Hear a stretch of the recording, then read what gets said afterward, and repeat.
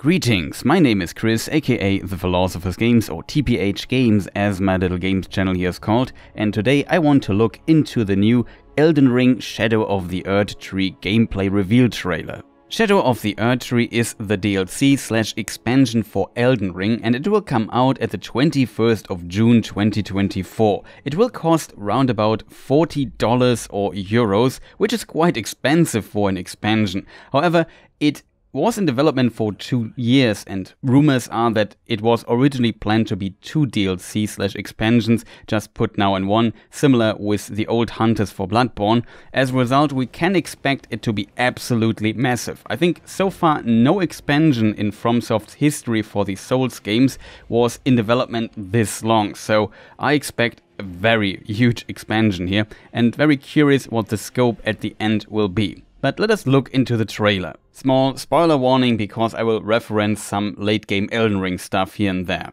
At the beginning of the trailer, we see a person standing in the Mogwyn Palace/Mogwyn Dynasty Mausoleum, close to the Cocoon of the Empyrean site of Grace.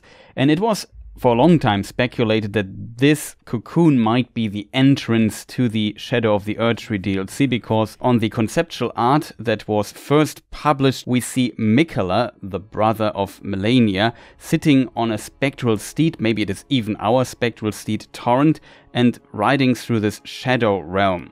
And due to this, we knew that Miquella is in the DLC, and as a result, the connection was drawn that we have to maybe go to Miquella, who is in this cocoon in Mogwyn Palace, and enter the DLC from there, which is confirmed in this trailer, because there we can hear the line said also by a female voice, maybe the person standing in Mogwyn Palace at the beginning of the trailer. Touch the withered arm and travel to the realm of shadow. Interestingly, in the next section of the trail that leads to this great establishing shot, we see the player now riding through these lands that look very familiar to what we already saw on the concept art. Speaking of the establishing shot, the question comes of course up if this place that we see here might be added to the existing base game map. So is this a physical location there that you can just ride to, or is it some kind of parallel dimension? I personally would assume it is potentially the latter, so it is called the Shadow Realm. As a result, it's maybe some kind of obscure version of reality where things are twisted. Think of, I don't know, the mirror universe in Star Trek, something like that. I could imagine that they go for this approach. Another argument that can be made is just the visual communication of this image. If you look at the Erdtree, it looks like a veil is emanating from it and maybe obscuring this part of reality, trying to maybe hide it, which is fitting to what we learn in the trailer. This is kind of a forgotten and forsaken place, the Shadow Realm as it's called, and we know that a veil is something that covers something, that obscures something, so that would be kind of fitting from this perspective as well. Further, I also try to kind of recreate this image in the base game, so find a perspective where this shot would be kind of possible if it would be part of the base game, using a mod called Practice Tool, where you can deactivate gravity, and I have to admit it was very difficult to find a place. Maybe at the very far west it would kind of work, but a huge problem is of course that the Mountains of the Giants and also the Forge of the Giants are very close to the Erdtree, and you don't see these mountain parts there here on this image in the background. Also Leyndell is very close of course, or around the Erdtree itself, and you also don't see this. Later in the trailer we have another shot that seems to be quite close to the burned down Erdtree, and we have no indications there to see something of Leyndell or Atlas and so on. So from this perspective, it is very likely that the Shadow Realm is really its own little dimension. Of course, in theory, it could also be simply a different kind of Erdtree that we see here, but it would be strange that in the base game we have the prominent Erdtree all the time, and this is called Shadow of the Erdtree. So there's a veil, and the veil casts a shadow, and that is the Shadow Realm. That's how I would interpret it. It seems very strange that it would be something like the Halig tree or so, though that I guess would also be possible, and we also know the Erdtree was created by Mikela, so this might also be a connection to this. And at the end of the trailer we also see, I assume, Mikela kind of healing or at least extinguishing the flames of the tree, so there could be a connection as well. Then we see multiple new, I assume, characters that might appear in the DLC, and in front of one is standing this kind of rune thing. Maybe it's an X or something like this, or a banner. So that I found very unusual. Another character we see sitting in this huge hall with also some benches there, I assume. Maybe it's some kind of church, but the interior design reminded me a lot of Raya Lucaria. So maybe this is some kind of, I don't know, the Shadow Realm version of that place. Very interesting. In the next part we see the player riding towards some mysterious building in the background, and he rides through what maybe is a swamp, and the color scheme of the swamp has something of the Deathblight. Is this a Deathblight swamp? I hope not. That would be a terrifying thought. Another theory is that it maybe the color scheme looks a bit similar to how the Erdtree looks in the Shadow Realm, so maybe it is related to this. And in one scene we also see a ground that seems somewhat similar to that. In this scene we also hear a male voice telling us about the Erdtree faithful and how their blood needs to be spilled in this forsaken land. So I could imagine that the Erdtree faithful are maybe faithful to the Golden Order and to the Erdtree, and are not that popular in the Shadow Realm, so there might be some potential conflict. Interestingly, when the voice says Erdtree faithful, we have a cut and we see the painting of a man and a woman. The man we see later in the video in this grotesque form where he has some kind of weird sword sticking through his head that maybe has a form of a rune or something, or part of the Elden Ring just in shape though. It looks pretty intense and brutal to be honest, but both of them have the same brooch. And the woman next to him reminds me distantly of Fia. Maybe this is the Shadow Realm version of her, or she was here once as well. Maybe the man is also close to his death and she is a deathbed companion. At least the headpiece looks like that of Fia, and maybe we see a bit of her hair here as well, which is golden blonde, so Fia also has golden blonde hair. That would be fitting at least. In the next shot we see different places, for example this one with the hanging jars, which could be, I don't know, either some experiment on the living jars, or maybe this is a place where they are created. We know that dead remains are stored into these jars, and then due to some unknown magic they kind of become these living jars. They always have this Erdtree seal on top of them, so maybe this is in the Erdtree faithful place where those were created for whatever reason, so that's definitely a possibility. Then we also see this lava place, and we know one of the biggest lava places in the game we know of is Volcano Manor for sure, so maybe that's also somehow related. I find interesting that this huge tube the player walks on has a little rotating thing in it, so maybe they kind of utilize the lava to do something with it.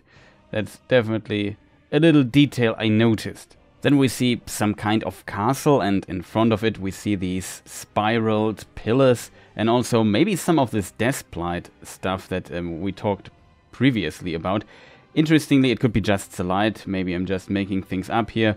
I also initially thought maybe this is the Shadow Realm version of Raya Lucaria, but the architecture and the style of the architecture seem too different for it being Raya Lucaria. As a result, I don't think that is the case here. But I think it's sure to assume that it's some kind of legacy dungeon, as they called it in the base game. And we also see parts of it like crumbling, so it has some Farum Azula vibes there in the background as well. Then we also see finally a glimpse of a potential new boss. I assume it's a world boss, so it's in the open world, because we can see the player on the horse, which is pretty rare for major Elden Ring bosses at least. I can think of two bosses, which would be Radahn and the Fire Giant, where you could use your horse in combat. But beyond that, not that many, and the area looks fairly open, so I would assume this is just a guy that appears on the map and you can maybe fight him there as a little challenge. What is interesting, it looks like a gigantic, what you call it, fire basket, so a lot of metal bars going on, and inside of it it's like, I don't know, burning coals or whatever. Looks pretty cool design-wise, in my opinion. Curious how fun it will be to fight this guy, because giant bosses are always a bit difficult in FromSoft games when it comes to how fun they are. So there's that. Though all things considered, I would not be surprised if it would be burning corpses inside this giant and not coals. Interestingly, this giant has a mask with horns around it, and these horns kind of remind me of this concept of the Omen, which we also see upon Morgoth and Mog. We maybe discuss this later in the video again. Further, if we look at the area, we see again these spiraled pillars, but also we see the field that is very similar to the beginning of the trailer and the concept art, where we have these spectral gravestones, I would call them. So maybe the castle we have seen in the scene before, this area where we fight the giant and so on, they are potentially all connected, and we also have this NPC at the beginning standing next to some of these spiral pillars. So maybe these areas might be all connected. Then we see a new enemy. Also, I think there are some additional screenshots on the websites where we also see some additional enemies. The one we see in the trailer kind of eats the head of the player, which sounds interesting. It looks a bit alien design-wise, so very different from what we usually see in Elden Ring, I think. It gave me very, very distant Bloodborne vibes, to be honest. In the next scene, we see another enemy that looks like a potential major boss in the game, and that is an interesting one because it seems to be a mix of all kinds of things. First of all, it seems to be a grafted enemy, so it's built out of different enemies stacked upon each other that we also see with the grafted signs and so on. And here in this case, the head is that of maybe a lion guardian or something like some of these beasts or lion-like creatures, as we see with Sarosh, Malikes, and like the mentioned lion guardians we find in the game. And it has horns like Morgoth in the game as well. So this omen concept is present here as well. If you look at the feet, they look very reminiscent of the feet of Morgoth when he comes down the stair in this introduction cutscene, though the hair, the legs is a little bit missing. So there's that, and then if you look at the teeth of it, it has like 2 rows of teeth at times. One are the teeth that we also see with these lion guardians, but inside it looks like the teeth of a misbegotten in the game. So it's a very weird mix, all things considered. So might be very interesting to fight this boss. It also has lightning and also this, I don't know, let's call it stone blast attack that it's using. Reminds me a bit of Malik's first phase to some degree, so very curious what the connection there might be. First I thought, oh, this enemy might be built of all kinds of defeated enemy. We defeated Morgoth, so it's a bit of Morgoth in it. We defeated Horalu, who killed then Sarosh, so maybe Sarosh is in it as well. But Sarosh's face looks very different compared to this creature's face. I double checked that. So it seems my initial thought was definitely not right. Oh, I forgot to mention that these lion guardians in the game also have these horns, so this omen curse on them. As a result, I could imagine that exploring the nature of this omen curse further is something we might see in the lore of the DLC. I think there were also some statues somewhere in the trailer that also showed these horns here and there. And then we come to another character that also is most likely a major boss in the DLC. His name is Messmer the Impaler, according to the website, and to the info screen at the end with the collector's edition, because there's a figurine of him in the collector's edition. So he seems to be at least somewhat important, or at least very iconic for the DLC. And he also has some dialogue, and we have a cutscene. In this line he addresses his mother, whoever this might be, we don't know, and this is now the part where we can maybe speculate at least a little bit about that. There are definitely several things that are kind of noteworthy here in this context. And he also questions if somebody should be granted lordship that is so bereft of light. I don't think he means himself, but he actually means the player. So I could imagine this is kind of a mocking thing he says to the player. And he later says, those stripped of the grace of gold shall all meet death. So he maybe thinks we are stripped of the grace of gold, so we need to meet death, and we are bereft of light. Further in the trailer we find a lot of hints that might give us some further information and arguments and ideas for speculation. The obvious one is that he has red hair. If he is a demigod, that would mean he is most likely an offspring of Radagon. So in this case we for example have Ranni, we have Melania, we have Radahn, all offspring of Radagon and all have red hair. You might ask about Ranni. Ranni's original body is of course long dead because she had this plot where she would be killed and dies, but her soul survives and then possesses the doll. However, you can find her remains, her dead body in the game. It's on the Divine Tower of Leonia. That's also where you get the curse mark of death. And on her body, on her head, you still see slivers of red hair, which makes a lot of sense because she's the daughter of Rennala and Radagon. As a result, having red hair makes a lot of sense in this context.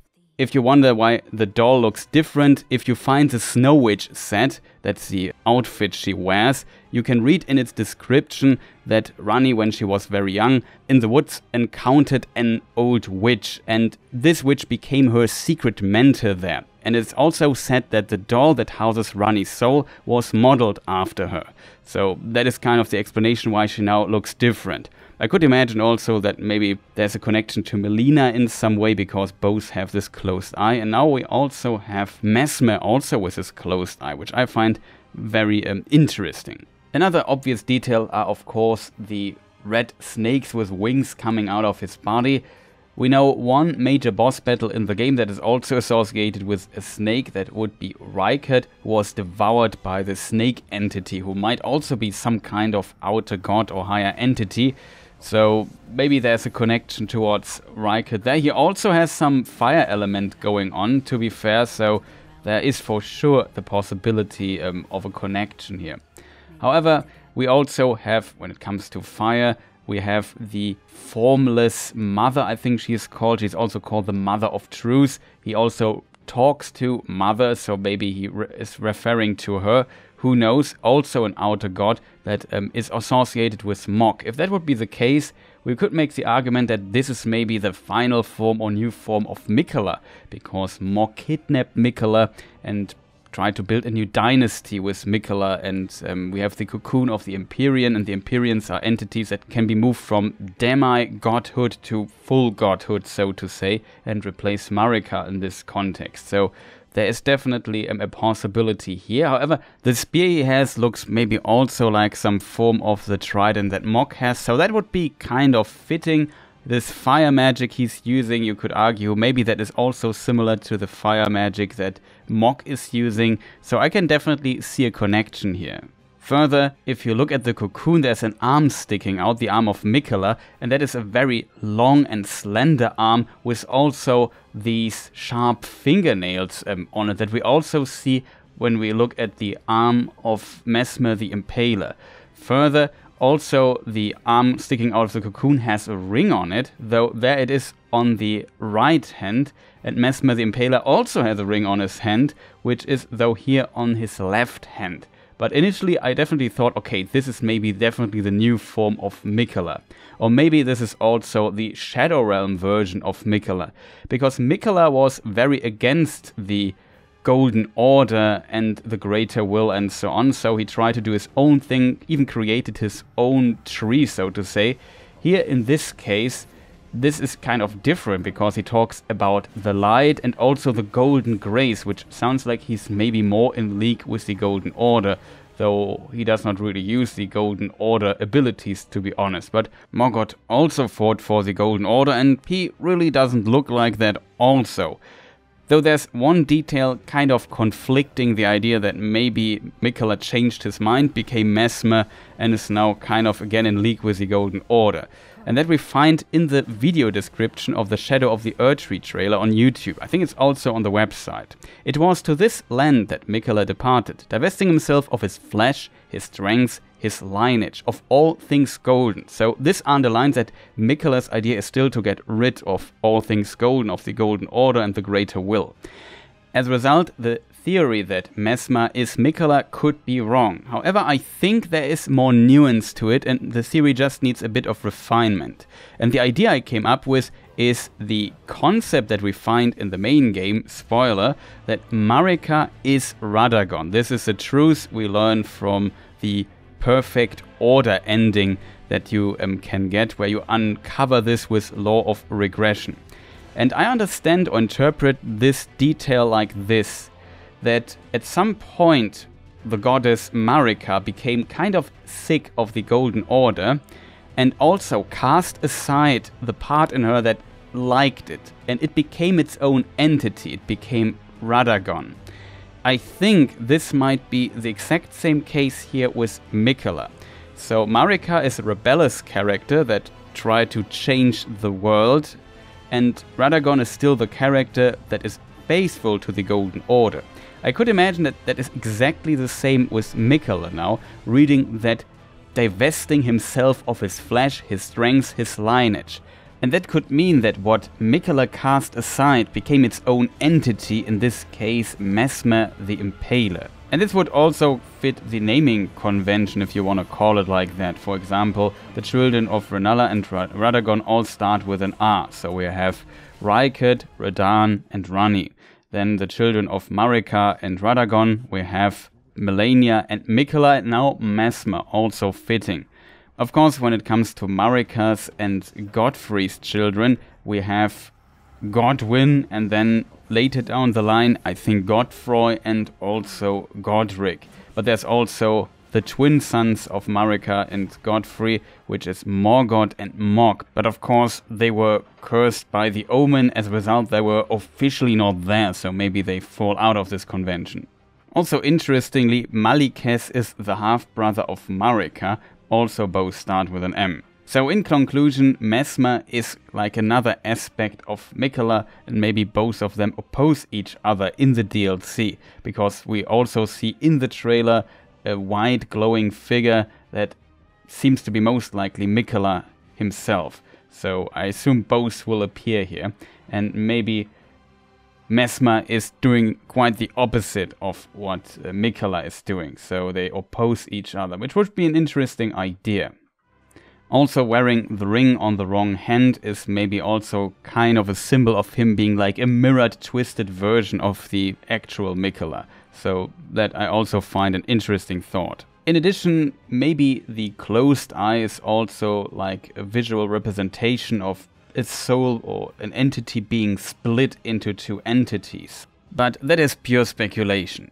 In the next scenes we see some fighting, some new abilities and spells and so on, and also one character casting a spell with butterflies. First I thought of maybe it being related to Melania, because when she casts and runs around in the second phase she also has these butterflies, but those butterflies here look less rod-like, so I'm not sure. Also, the explosion reminded me a bit of Elden Beast in this regard. However, the character casting this is very reminiscent of Roderica, now with a blue hood, the navy hood, instead of the crimson hood, the red one that we know from the base game, and she wears it there. So this could be maybe the Shadowlands version of Roderica, or it is the real Roderica we know from the base game, who just traveled there to fulfill some purpose which we might explore in the DLC. What is strange though is that we see her casting a spell, maybe in a cutscene or something. That is something we rarely see. Or was she summoned for help in like exploring an area or in a boss battle? That would also be a possibility, but I find this kind of unusual, I have to admit. Then we also see this kicking ability, which looks pretty cool and I think is a very cool addition to the game. So there is that. We see the player, I assume, throwing a gigantic bomb. Reminds me a bit of Zelda in that regard. So that is also pretty cool. So pretty cool stuff coming in the battle at the very end against Messmer the Impaler. We also see the flying ability of the Crucible Knight. So you can now fully cosplay as Crucible Knight, I guess, with this ability available to you. So that is pretty cool. In addition, in the following scenes we see all kinds of interesting new weapons and other elements, like the rapid fire crossbow, or this woman in red, and she moves like a dancer with her swords, and That looks also pretty cool, reminds me a bit of the dancer in Dark Souls 3. Then later we see some new enemies, for example this, I don't know, almost hippo-like entity that just opens its mouth very wide and running at you. And then at the beginning it also brings out a lot of spikes in an explosion kind of like thing.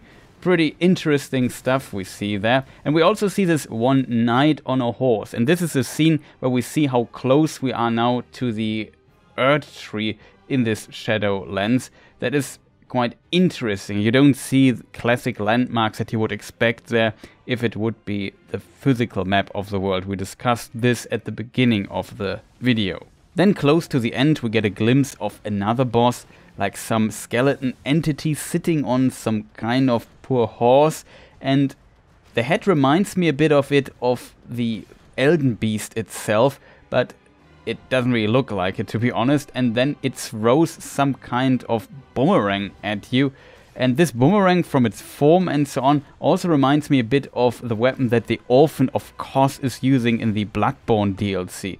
So a very interesting mix, and I'm very curious what we might learn about this one in the DLC. The other scenes we already covered previously here in this video, so jumping to the very end where we see a white figure, most likely Mikola in my opinion, raising his hand and doing something to the Erdtree. The top suddenly becomes a bit white, reminds me a bit of the Halig tree in this regard, and we also saw that the tree was leaking something in the earlier images, so maybe Mikola repairs this tree to some degree or changes it.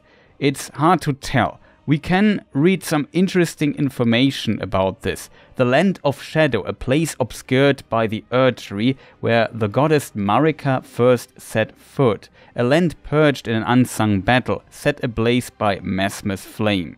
And then we can also read, guided by Empyrean Mikola, players are beckoned to the Land of Shadow, a place obscured by the Erdtree, where the goddess Marika first set foot. In these strange new lands, players discover the dark secrets of the world as they meet others who follow in Mikola's footsteps in ulterior motives. And then further below we get the text, Elden Ring Shadow of the Erdtree takes players beyond the lands between to explore the Land of Shadow, a completely new world from Elden Ring. Players can seamlessly travel back and forth between its vast maps interspersed with diverse situations and meticulous dungeons where menacing enemies roam. I find it very interesting that it mentioned that Marika first set foot here. So this is maybe a very ancient aspect of reality, and maybe the tree we see here in this form is not the current form of the Erdtree, but its old form, the Crucible. We can read in the Crucible tree set description, holds the power of the Crucible of Life, the primordial form of the Erdtree. So there was like an earlier version of the Erdtree, and maybe this is kind of related to this. And also the Omen seems to be connected to this Crucible, to this great tree as it was called before. So very interesting if we explore the beginning of the Erdtree, the Golden Order here, maybe in this context a little bit more. And this brings us to the end of the video. If you have your own ideas and theories, feel free to post them in the description. Also, if you are still listening, maybe press the like button and subscribe, would be much appreciated. Also, huge shout outs to all the people supporting me in all the different kinds of ways. It is much appreciated. And maybe check also my other content here on this channel and the Lord of the Rings channel and so on. So if you're into that, there is definitely tons of content there as well. And with this, I would say thank you for watching, have a fantastic rest of the day, and see you people next time. Goodbye.